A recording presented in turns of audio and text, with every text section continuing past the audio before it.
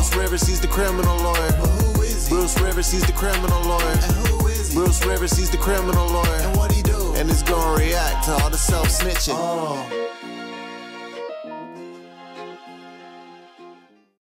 Hi, this is Bruce Rivers. Welcome to another episode of Criminal Lawyer Reacts, where I am a board-certified criminal defense lawyer reacting to music, reacting to various videos. And today we're doing part 2 of what pretending to be crazy looks like. Now, this is the Parkland shooter, and we got about a good chunk of the way into watching the interrogation. Now, when you are taken into custody on a criminal case, and they want to take your statement, they have to do two things, or there's two elements in order to invoke Miranda. Number one, you have to be in custody, and number two, there has to be interrogation, which is what we have here. So let's say that the officer didn't read him his Miranda rights. Well, he's in custody, and he's asking him questions. So if he did not read him his Miranda rights and have an effective waiver, then everything he talks to him about gets suppressed. However, if he decides to testify, they can use that statement to cross-examine him with. So without further ado, here's the second part of the Parkland shooter, and let's see what else he has to say. It's a phone. What's the number?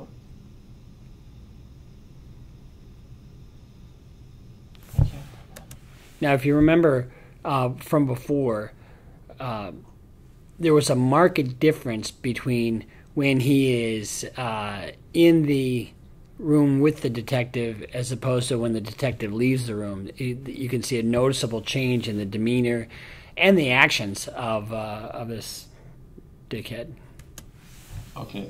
He will now begin to feign a state of hysteria, which then morphs into a simulated panic attack and fake hyperventilation. The detective will need to refute the act immediately as to not let the subject gain confidence with it, but he also has to maintain rapport and avoid confrontation. He essentially has to tell the subject to knock it off, but in the most passive manner possible. Okay, Nick, calm down. You've already been medically cleared. I know what's going to be talked about is difficult, but again, you don't remember your phone number. How long you had the phone? So one of the things that they probably did in this case is take him to a hospital. That's why you see him in a hospital gown. And I don't know exactly what happened prior to him getting in the interrogation room that required him to go to the hospital. Might have just been some odd behavior, or maybe they beat the shit out of him. I don't know. But you don't always go to the hospital. So the fact that he was medically cleared tells me that somebody, and maybe he went for a psych, but that tells me that he had to go to the hospital. They looked him over. They said he was fine. How long have you had the phone? Nick, the doctor's already looked at you. Okay. Okay, you're fine. You're not having any problems at the moment, and you're perfectly fine. So calm your breathing down, all right? And I want to believe certain things that you're going to tell me, but, if we're getting where you're going to hyperventilate over a phone number. At any time, what this guy doesn't know or doesn't realize, he's got the power to end the interview. At any time, you can say, I want my lawyer, and the interview stops. You can say, I don't want to answer any more questions, the interview stops. But one of the things that they do, even though they might end the interview, they'll let him sit there in a room like that with a video going. And you think for a second that, okay, well, they're gone, I can do whatever. They're still recording everything he does. And they can use every bit of that as evidence at trial. Okay. All right. So what's your phone number? Huh? 954. Okay, 954. The manic episode is somewhat curbed, but the subject is still clearly committed to it. 954-821. 2007. 1007. And again, going back to what kind it is. Do you know if it's an iPhone, a Samsung? How long have you had it? Every kid knows what the phone is, man. I got kids your age. Yeah, he's absolutely right. Every kid would know. And I don't know why he's doing this. I mean, maybe he thinks he's going to game. You can tell he's not wearing any socks. He's got no street clothes on, so he's got to be uncomfortable. His feet have got to be cold. And the whole idea is keep him talking. Keep him talking. If he had his wits about him, he would just shut up. But, like we said before, they don't really need this confession in order to show that he's the shooter because they kind of have him cold. But they want to have him talk about this so that they have answers for the victims' families later on. Mother died. I know, I heard about that. That's what I was going to talk about next.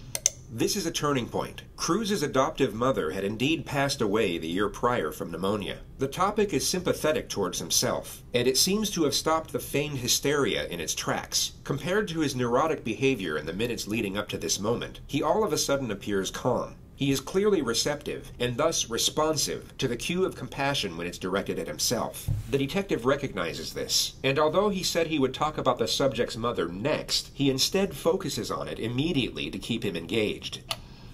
Alright. So, but you had, since your mom died, how long has your mom passed?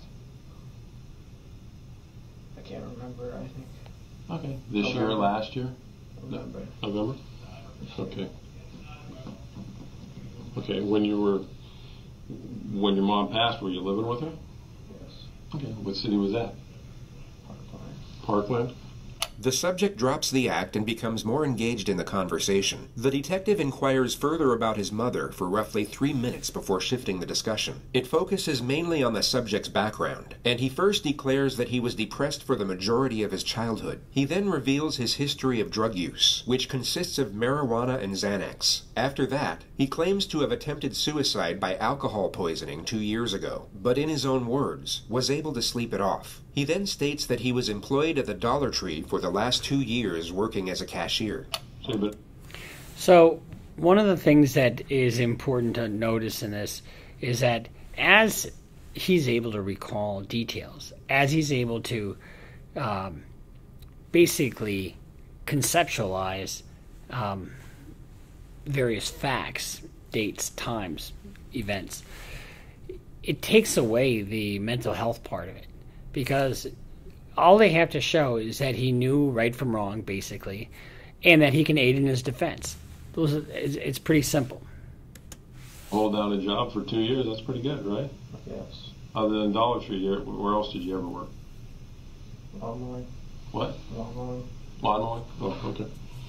All right, when you tried to kill yourself with alcohol, your mom was still alive. What were you depressed about back then? Loneliness. Loneliness? Loneliness. Friends? No friends? Or what kind of loneliness? I mean, everybody gets lonely. Solitude. Solitude? You don't have a lot of friends? No. Okay.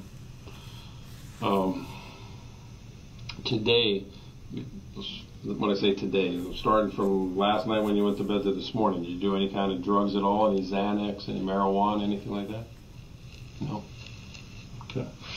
The subject reveals that he has a biological brother whom he was adopted with. He then claims to have been making $1,200 a month at the Dollar Tree. The discussion now lands on what his aspirations were. When you weren't depressed, what did you want to be when you got out of Ranger. A ranger, an Army Ranger? Did you ever apply, fill out any paperwork to try to go to the Army? I took the asthma, failed. Okay, why'd you fail? Because I was stupid. You what? I'm stupid. You're stupid? Okay, were you going to take it again? I was afraid to take it. Okay, but you had aspirations to do something with your life. You wanted to be that's a hell of a thing to want to be an Army Ranger. The discussion moves on to the subject's gun collection, which continues for roughly 4.5 minutes. The attack on the school is yet to be mentioned, but the last gun to now be discussed was his choice of weapon to commit the massacre. What made you choose out of all the guns to want to buy an AR-15?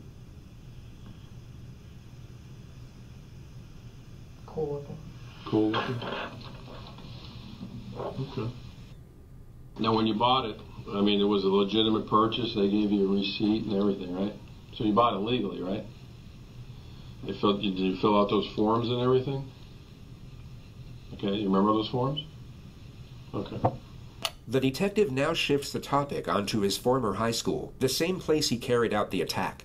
Now, 3 years ago when you went... So, as this detective, one of the things that they do when they interview people is that they chip around at the edges methodically, and they get, slowly to the, it's like getting slowly to the center of the cookie. And in this case, that's exactly what he's done. Now he's got the AR-15 in his hands, and now he's going into the meat. To Douglas. And obviously you stopped going there. Why'd you stop going there? My depression worsened. Your depression worsened? And what was going on? Did you just stop school on your own, or did some incident happen where... Yes, some incident. Well, what was the incident that happened? Fought a kid.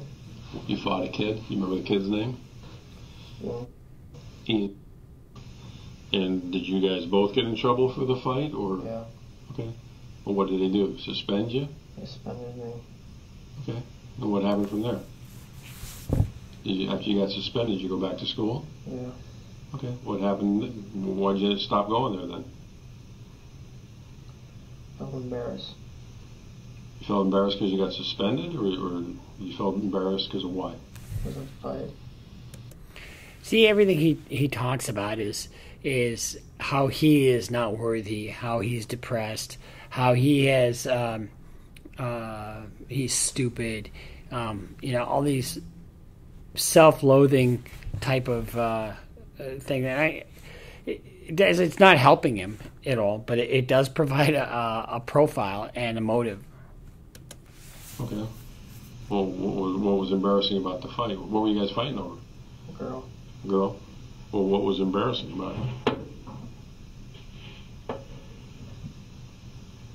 I mean, did he get the better of you? Was that what was embarrassing, or he got the better of you? Okay. He has just provided the state with a solid argument for a motive. Establishing a reason for an offense is critical when dealing with claims of insanity. It can not only indicate premeditation, but also calculated malice in connection to the crime, something considered absent in the mind of the criminally insane. He also asserts that he was lonely and depressed while attending the school, all of which can reinforce the argument that he was exacting revenge upon the community in which he felt ostracized. All right, so you go back to school. What ends up happening? You just stop going to school out there, or you got into more problems? Or they Got into more problems. What was the more problems? Failing class. Okay. Not going to school. Okay. And this was all while your mom was... This is real common in these types of shootings where the kid just goes downhill. He's got nothing to look forward to, lack of hope, lack of anything going on in his life. And that's what it sounds like he had going on here. And so by doing something fantastical, and when I say fantastical, I don't mean that it was great. I mean that it was outrageous and over the top, but more of like fantasy. You play these games, these first-person shooter games, and that's essentially what he was doing, and at that point, you got nothing to lose.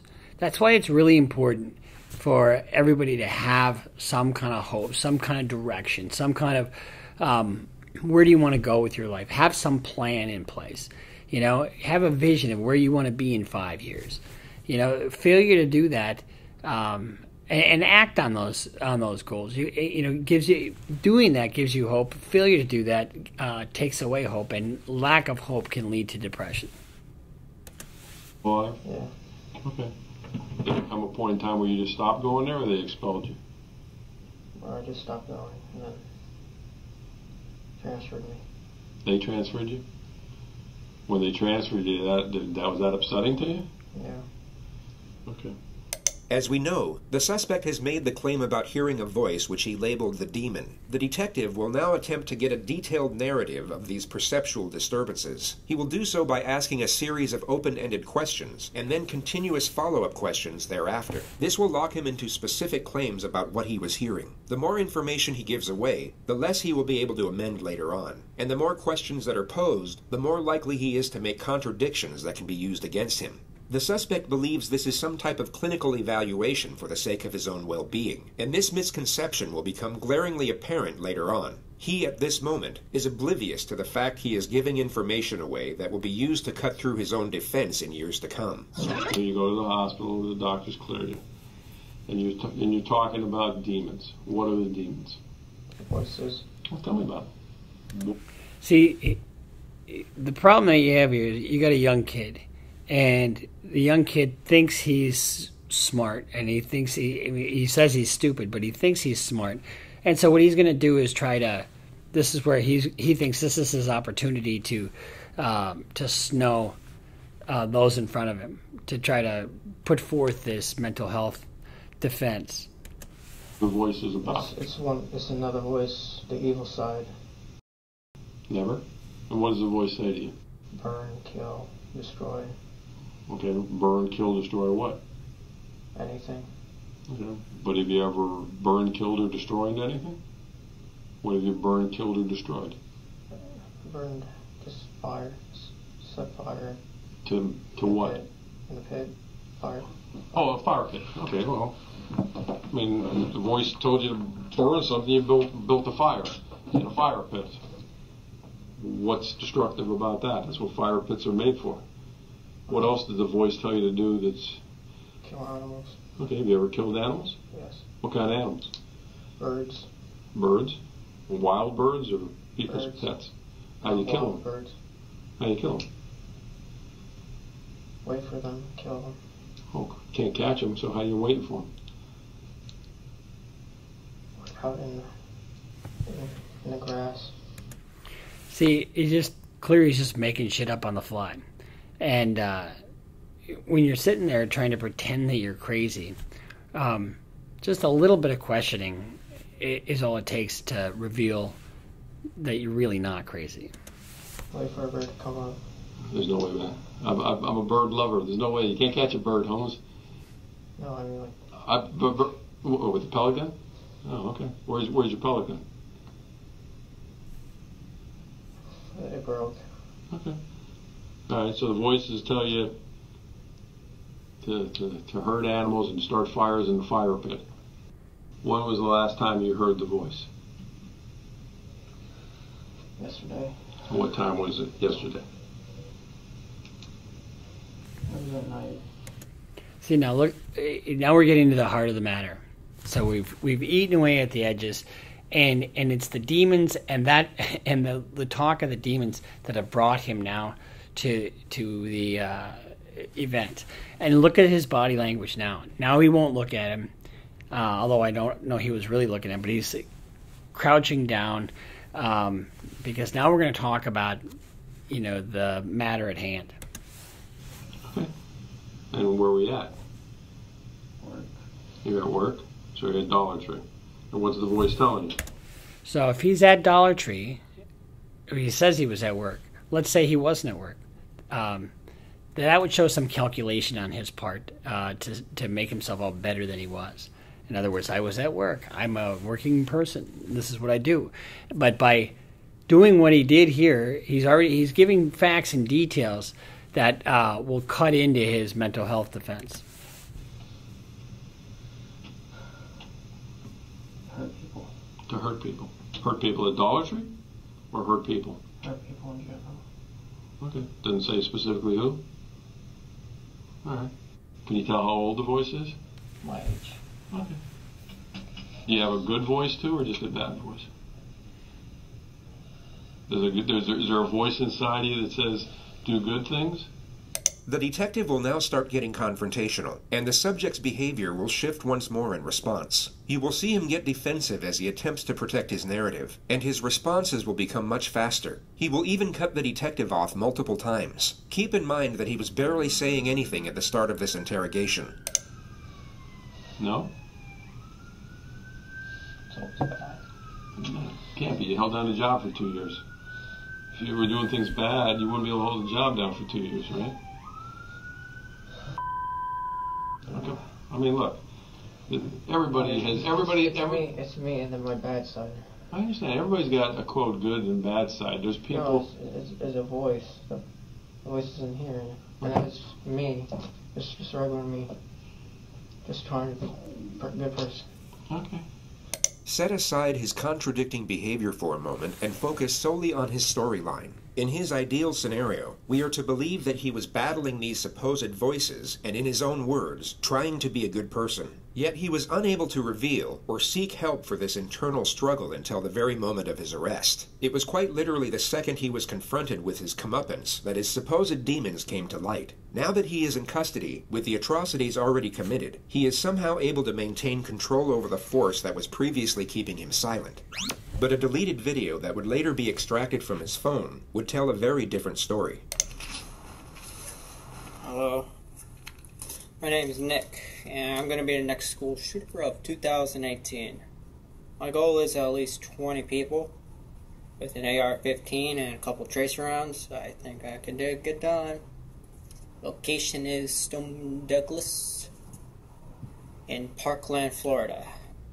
It's going to be a big event. And when you see me on the news, you'll all know who I am. There are no signs of perceptual disturbances.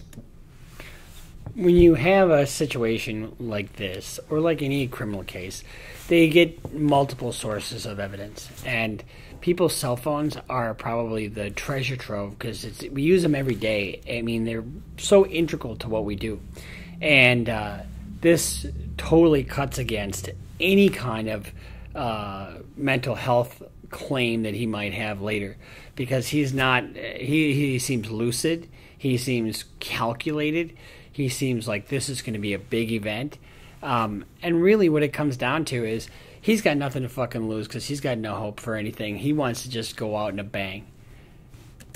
There is no anguish, doubt, hesitation, or uncertainty when announcing his intentions. By his own narrative, he claims to have continuously fought against the evil intentions of the voice. Yet from a visual standpoint, there is no conflict in this video whatsoever. It's me and then my bad side. I understand. Everybody's got a, quote, good and bad side. There's people... No, it's a voice. The voice is in here. And that's me. Just trying to be a good person. Okay. But obviously, again, when you say it's a voice, it's you. It's all you. The voice is you as well. Yeah. The voice didn't force you to do anything, right? No, the voice did. It's two voices. Uh-huh. There's one half that's the good and then the bad. Yeah. His rapidly interchanging behavior has now gone from catatonic to manic to hallucinatory to now highly attentive and cautious. Okay, well, the voice tells me to go to lunch and not pay for my meal, but I pay for my meal because I know that's the right thing to do, right? Okay, let's talk about it. Did the voice didn't tell you to take Uber, right? Yes, it did. It did? Yes. The voice said take Uber. Yes. Did The voice is in me. You're the voice. No, in here. Okay, it's in your head. Yes. What is it, a male voice or a female voice? Male. Male? The subject was beginning to panic, but the detective dials it in for the time being and switches the discussion back to more trivial matters. It seems that he wants to consult with the investigators outside before maximizing the pressure, and he reestablishes a certain level of trust before leaving the room. Let me go. I'm going to go back and see what everybody's doing as far as what they need me to do. And just so you know, while he's talking to him in this room, it's being recorded, but it's also being monitored by probably other detectives and his superior. No, I'm not. I'm a 59-year-old man who's raised 3 children, so I guess that makes me somewhat of a psychologist. You can give me a psychologist here? I can certainly ask. Okay. Have you ever seen a psychologist before? No. Okay.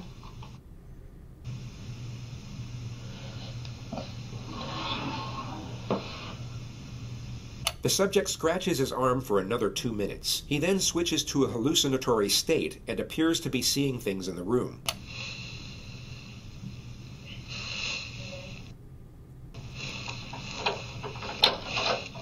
All right. Got some stuff here.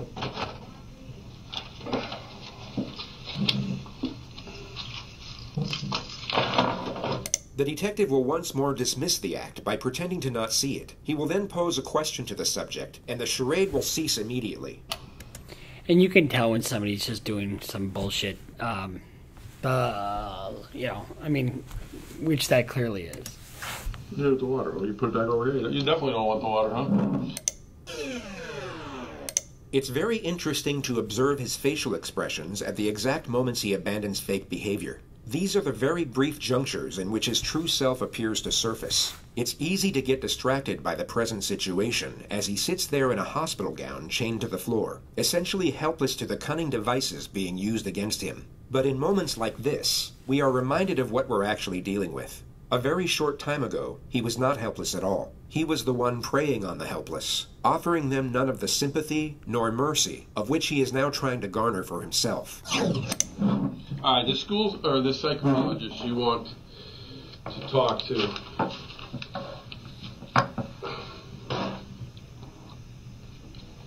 Obviously, I would have to tell him what you want to talk to him about. So, what exactly what do you want me to ask him, or why do you want to talk to a psychologist? Find out what's wrong with me. Well, what do you think's wrong with you? I don't know. The detective in this next segment will attain further information about the supposed voices, only he will no longer have to tread carefully in order to maintain a friendly connection. He will still secure useful information, but also get confrontational as and when he pleases. The risk of frightening the suspect to the point where it stops the interrogation is no longer a concern. When you hear the voices, are the voices like outside your head or inside your head when you hear them? Inside. Okay, so it's not like you don't hear a voice from that corner talking to you. It's inside your head. And is it always the same voice, or is it only one voice? One voice, yeah. And you said it's a man's voice? Yeah. Yes. Does it sound like anybody you've ever met? Anybody you ever seen on TV? Can you tell, like, by an accent? Is it an old man, young man? See, by cross-examining him basically on the voice, he and trying to get as many details, anybody can who's a psychologist could analyze and determine, what are the common characteristics of hallucinogenic thought disorder, like paranoid schizophrenia, which is what he's basically saying here. And nothing he does will fit into that category. But by doing what he's doing, the detective is basically pigeonholing him with his own responses. Man, black, young man, about the same age as you think? But it's only one voice you ever hear, right? Yes. Do you hear the voice when you're in bed at night sleeping? Yes. Do you ever see anything with the voice? Like some people say, I see a person sitting in the corner. You don't see anybody sitting over there, do you? It's just me and you, right? All right. Do you always obey what the voice tells you to do? I try not to. Okay. Well, how many, on any given week, how many times do you think you hear the voice? All the time? Once every day. Once every day? Morning, afternoon, night? Always the same time? Usually in the afternoon. About what time? 11 to 12. Why do you think it's those hours? I don't know. See, that's just bullshit. It's always around lunchtime? That's just bullshit. I mean, and I don't know what time these shootings happen. My guess is probably around 11 or 12 or thereabouts. I mean, that's not the way mental illness works. Now, you talked about demons, and then you talk about the that's voice. the demon. The voice is the demon. The voice is the demon. So there's not the two. person, whoever it is. Does it have a name? My name's Nick. Does he use your name or use somebody else's name? Just a voice with no name. Just a voice with no name telling him what to do. Did the voice tell you to buy that AR-15? Yes. Did it tell you, hey, buy that gun, it looks cool? Did the AR-15 get picked out because it was similar to the gun that an Army Ranger would carry? No, it was because of the voice. What do you think if you didn't buy it, if you said, hey, I ain't buying these guns, too expensive, what do you think the voice would have done to you? Did you stop talking to you? No, tell me to hurt myself. How would you hurt yourself? Cut. You're a cutter? I'm a cutter. All right. When was the last time you cut yourself? Earlier. Earlier when? When I was fishing. Earlier today or early? Earlier today. Where were you fishing at today? At a lake. Okay. Before the shoot? Before the school shooting? Yes. What did you cut yourself with? Knife. Those little scratches on your arms? Let me look at them. Come on, man. I get worse scratches weeding my flower bed than that. You weren't trying to hurt yourself. Yes, I was. It wasn't sharp enough. Wasn't sharp enough? No. How many knives do you have? 4, 5 How long have you been cutting yourself? years. Years? You ever cut yourself where you had to go to the hospital?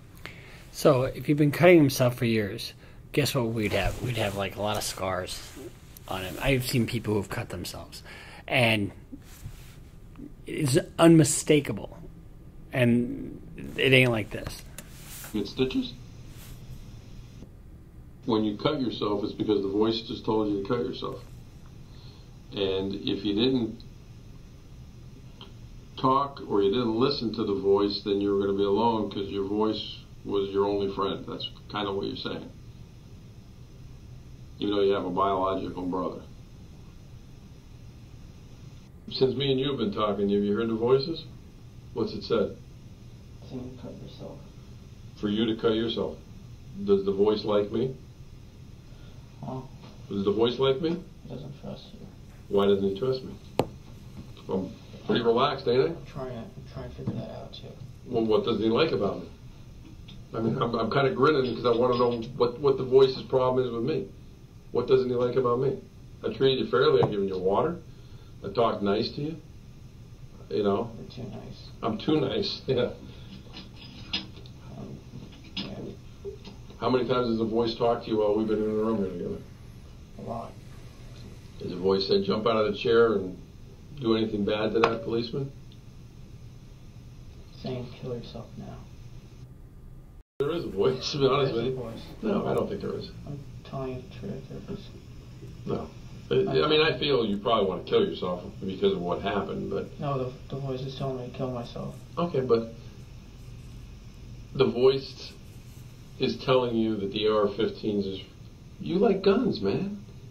You wanted to be a ranger. You like guns.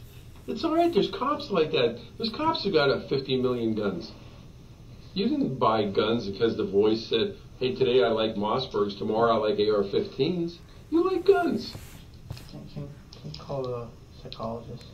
I've already got the questions from some of the psychologists.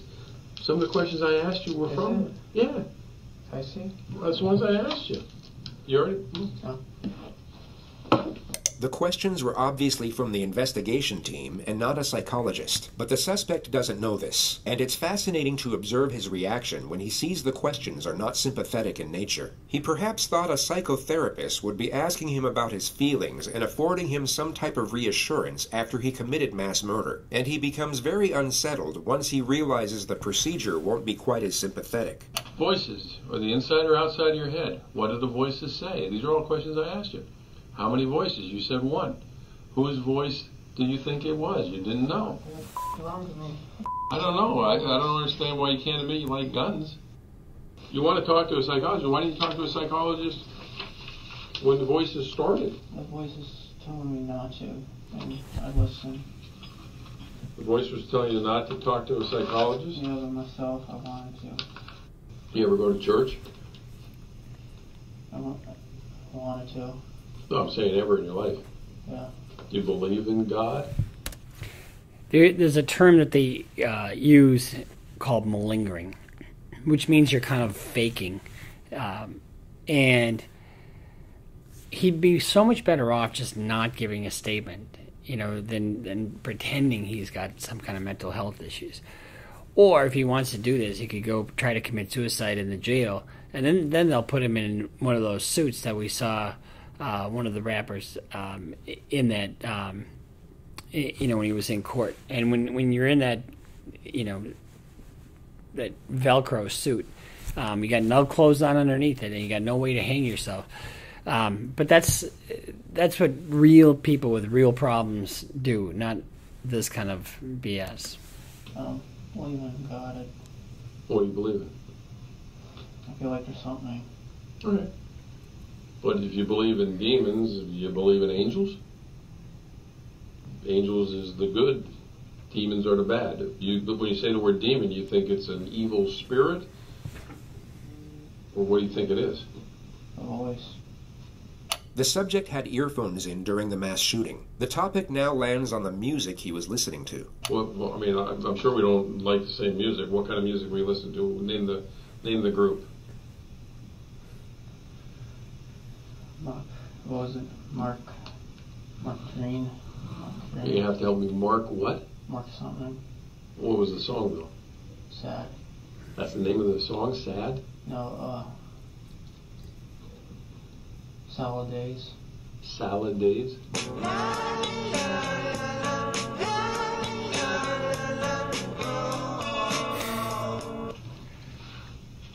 on a second. What else? Oh, you listen to more than one song? What other song you listen to? Just a lot of sad songs. All right. Did you pick the music yourself? Or did the demon pick the music? Demon, and then myself, partially. All right, which ones did you pick? The sad ones. Which ones did he pick? The evil ones. The evil ones. Give me an evil one compared to a sad one. You already gave me a sad one. What's an evil one? Pencerminch. What? Pencerminch. Pencerminch.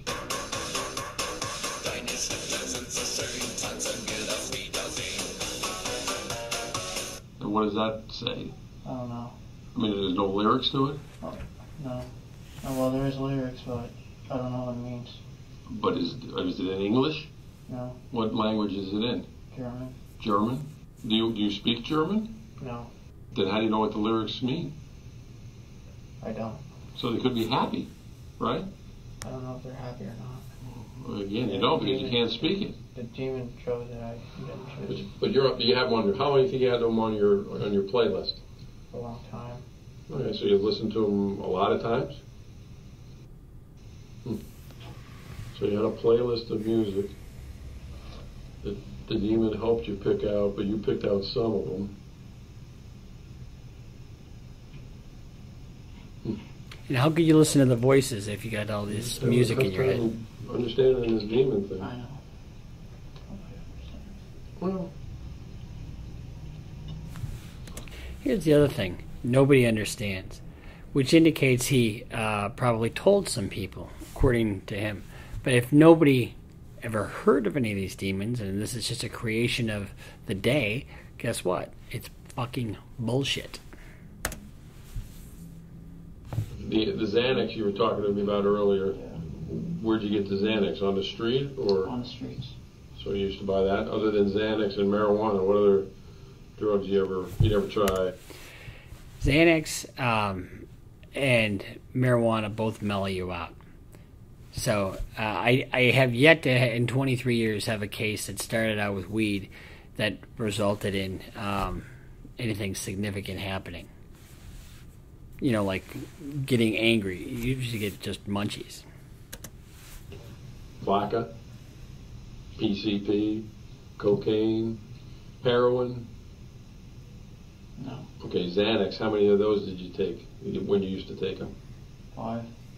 Okay, 5. What? That's another bullshit. He did not take 5 Xanax at one time. He'd be dead. What size bar? How big? I mean, what color was it? Half, sometimes full. Okay, what color? They all White. White. All right, but that was off the street. Did they help you sleep? It made me drowsy. All right. Did it make the demon go away? Yeah. When was the last time you think you did Xanax? A long time. So if the Xanax helps you get the demons away, Marijuana does it better. marijuana does better. When was the last time you smoked marijuana? Last week. Last week? If you're making $1,200 a week, why didn't you smoke marijuana every day to get rid of the demon? Illegal. It's illegal? Yeah. It's illegal. It was illegal whether you do it once a week or once every 5 minutes. So why didn't you choose to get rid of the demon by doing it? Anytime you heard the demon, just light up of blood? I mean, you had the money, man. Because I knew it was illegal and I didn't want to do wrong, but he went to wrong. Okay. So the demon wanted you to do wrong, but then your good side didn't want to do wrong by smoking marijuana? Even though it made him go away. Even though it made him go away. Huh.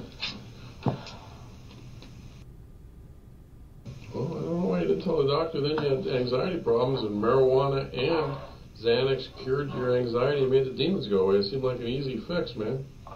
If that's true.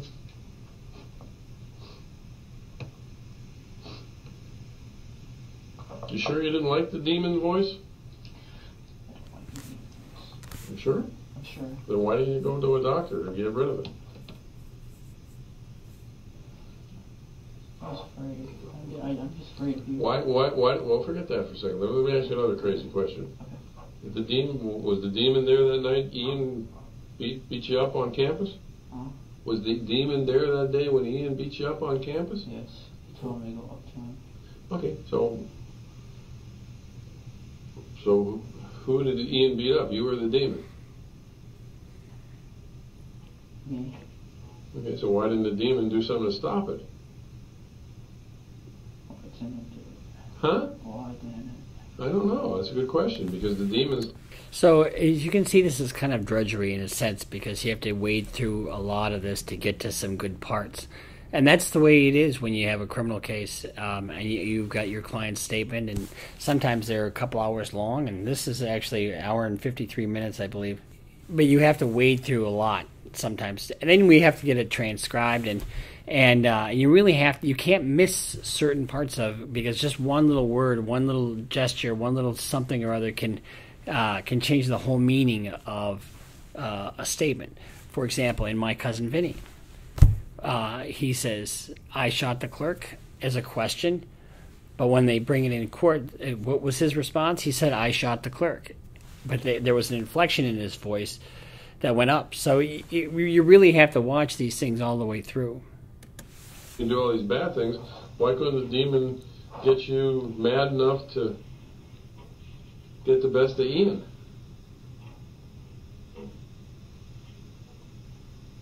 I mean, I don't know. I don't know either. It doesn't make any sense. I don't know. Why? I don't know.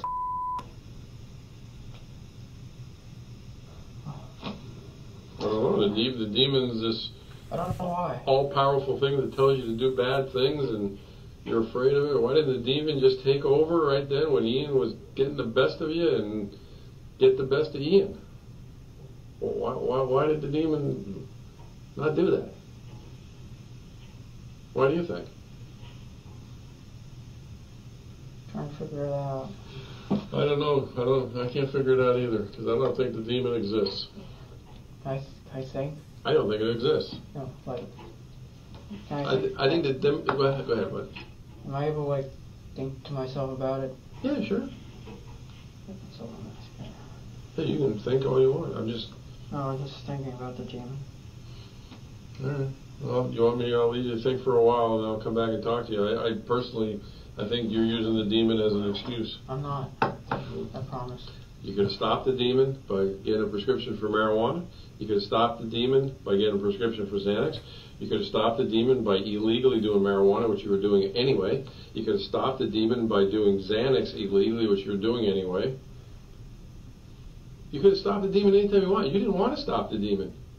The subject seems to be coming to the realization that he's not going to be treated as a victim. As he begins to meet this reality, you will notice him exhibit signs of fear. You will then see him attempt to escape the confrontation by feigning a state of psychosis once more. The detective will recognize this, but this time will not afford reassurance. He will instead apply further condemnation, and a visibly frightening realization will engulf the suspect from that point forward. It's essentially the very beginning of retribution. The detective introduces him to the rest of his life at this moment. No, that sounds really. You didn't. You could have. I've given you 4 ways you could have stopped the demon, man. Okay, now you're just acting like that because. No. Okay, well, relax. You're just acting like that because I'm making sense. Calm down. I'm making sense, and you don't like when it makes sense. No. Because it doesn't fit into the... See, if his psychotic response is a response to him being outed, or his bullshit isn't working, that's another tell that it's not the product of mental illness. What are you telling right now? I'm telling you the story. It's true. It's just, Well, why are you looking at your arm now? I'm trying to understand why. Well, why didn't you want to stop the demon? I don't know. Because I think you like the demon. No, I don't. Why didn't you stop it then? I don't like the demon. I don't like the demon. I don't like the demon. I don't like the demon. Well, that's if the demon even exists. Can I get an attorney or something? You want what? An attorney? Yeah. Can I get an attorney? Now he wants a lawyer. It's a little late. But that's, as soon as when he says, can I get a lawyer, he's got to stop the questioning. Did the demon, or the voice just tell you to get an attorney? Okay. All right, well, you tell the voice that don't hit yourself in the head, because the attorney, the demon just requested, I will stop talking to you. I'm scared. You're scared of what? Scared of what? What? Why wouldn't he protect me, man? I don't know. Why wouldn't he protect me? All right, well, again, your demon wants an attorney. Does the demon know an attorney? Any name in particular? Okay. All right, well, just relax. You're done talking to me. And once again, I grabbed the wrong key.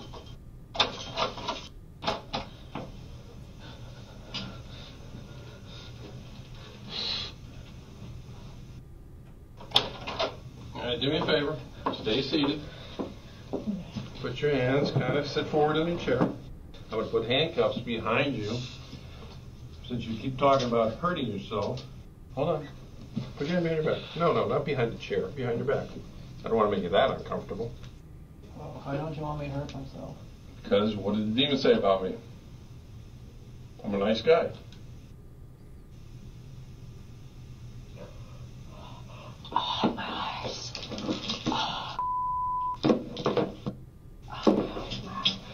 My eyes.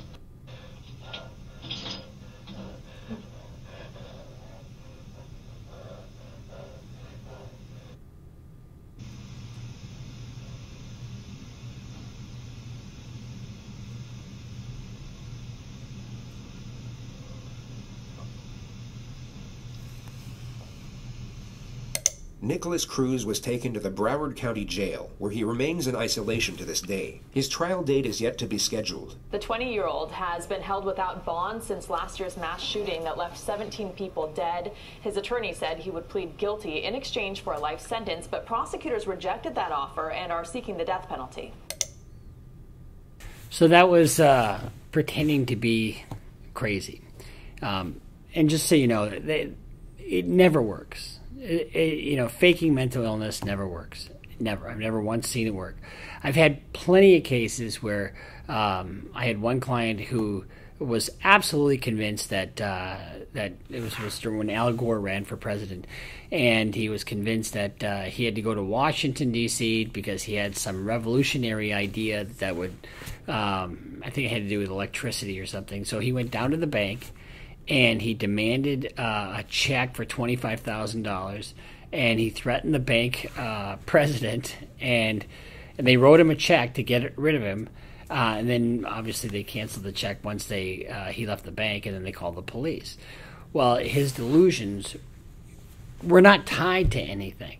They weren't tied to trying to hide something or this way, and they blurt things out. They have a much more genuine response to, and they're not calculated like this stuff was.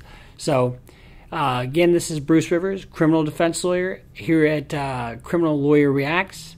If you are watching this, you should follow us on Instagram, follow us on Twitter, and if you're interested, spread the word. See you next time.